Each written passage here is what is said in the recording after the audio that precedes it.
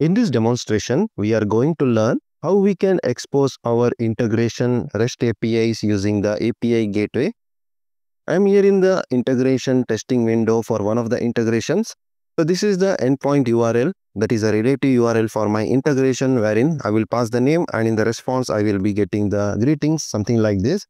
While building the mobile application, wherein the client application will try to access your integrations, it is not a good practice that is to directly expose this endpoint URL for your integration, like from the mobile app or any other end user application.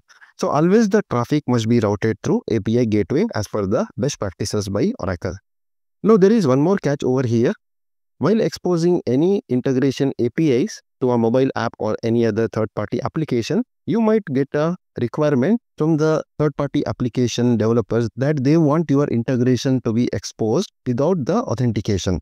Now, if you look at the trigger-based integration connection over here, that is for the REST adapter or the connection, in the security policy, either we see auth 2.0 or basic authentication or auth 2.0 and basic authentication both. You don't find no security policy like we had in the Oracle integration Gen 2. In Gen 3, we have only 3. Only option to create your integration or expose your integration to anonymous users, that is with no security policy, is via API gateway. So we will see both the cases, how we can expose our integration via the API gateway. All the traffic will be routed via API gateway to the integration server. And also we'll see how we can expose our integrations to anonymous users, that is with no security policy, using API gateway. First and the foremost thing in order to create the API gateway is we have to have the VCN in your Oracle Cloud. Navigate to your VCNs under the networking. Just make sure you have the VCN created with the internet gateway access or with the service gateway. So these things you can check with the admin and get it created. And one more thing under the security, and if you go to the default security list over here, you have to enable the traffic in the 443, that is HTTPS port. I have enabled from all the IP addresses, but you have to restrict it to the specific IP addresses from where you will be expecting the traffic. Like if you are creating a mobile application, they might be having some static IP address. You have to provide the CIDR block of that IP addresses over here. Just enable the traffic from that IP address over the 443 TCP port over here. And also if you require, enable the traffic over 80. It's not required, but 443 is important. That is HTTPS protocol. You have to enable the traffic. That is from the VCN. In order to create the API gateway, that is to expose our integration, we have to go to navigation menu, click on the developer services. From the API management, we have to click on gateway.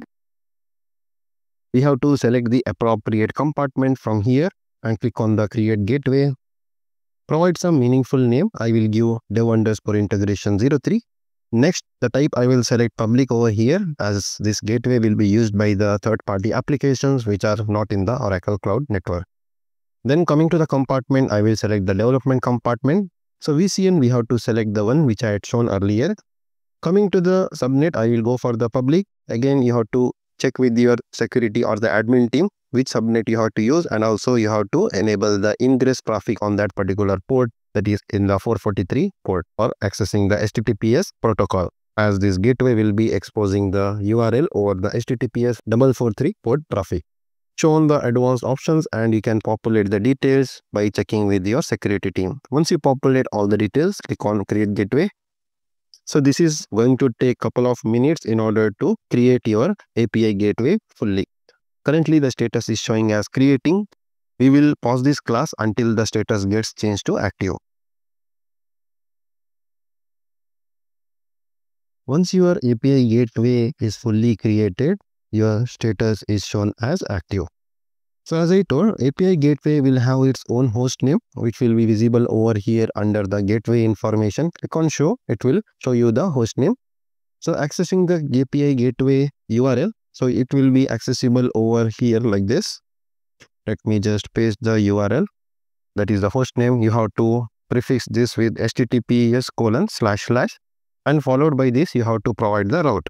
So this information we will provide as per our integration, which we want our users to navigate via this API gateway.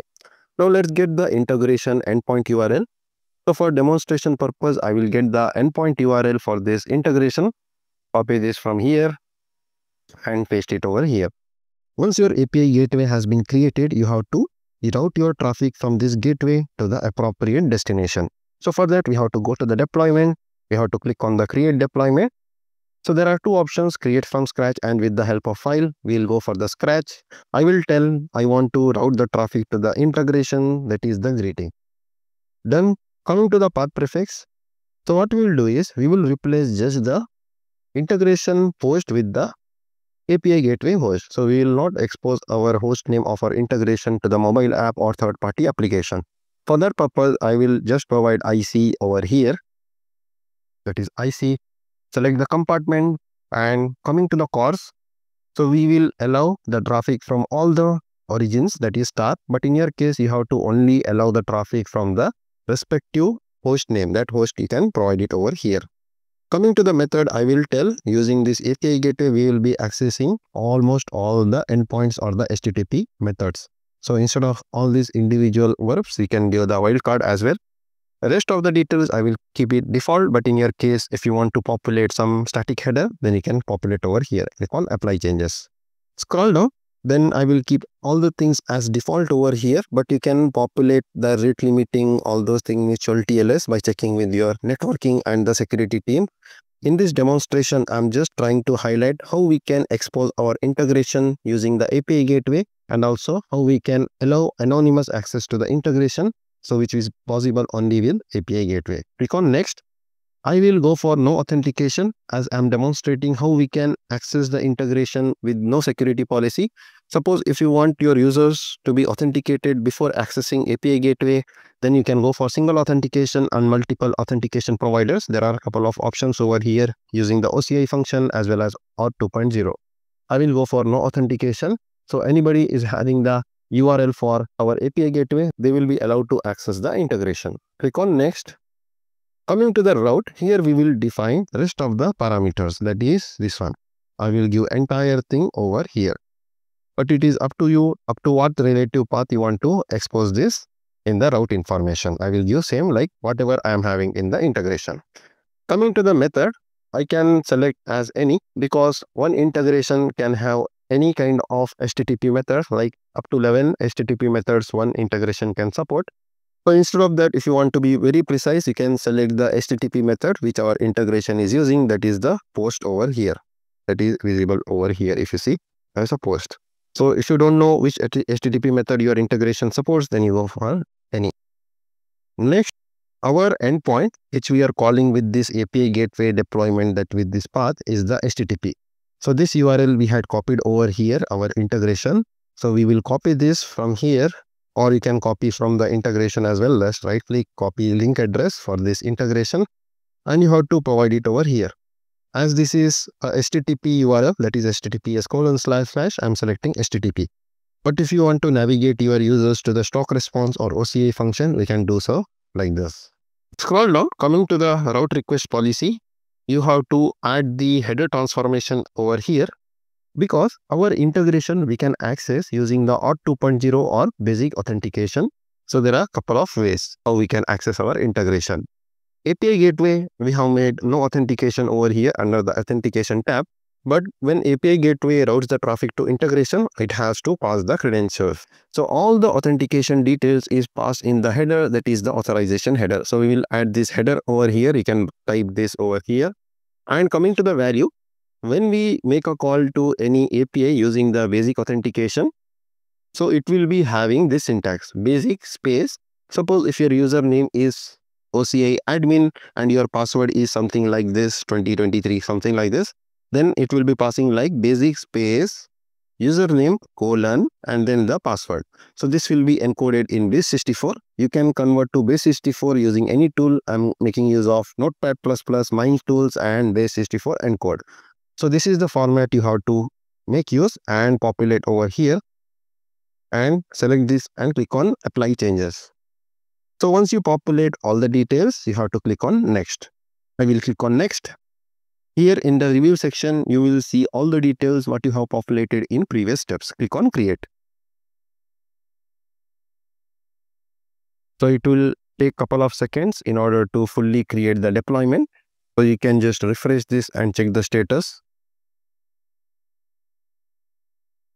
It's still showing as creating. We will pause this class for some time until our deployment is fully created. Our deployment state is now active. We will access our integration using the API gateway URL. Once you create the API gateway, as we had mentioned, we will get the host name over here. We had copied this from here and we had pasted in the notepad. It's over here. So this we had pasted. Next, the path prefix we had given exactly same like our integration. So I will copy paste the same. So our API gateway URL will look something like this. Suppose if you have not followed along, I will click on this deployment and click on this edit. Here the path prefix is /IC, and coming to the routes, the rest of the URL we had given over here, and coming to the endpoint URL, we had provided the entire endpoint URL for our integration over here.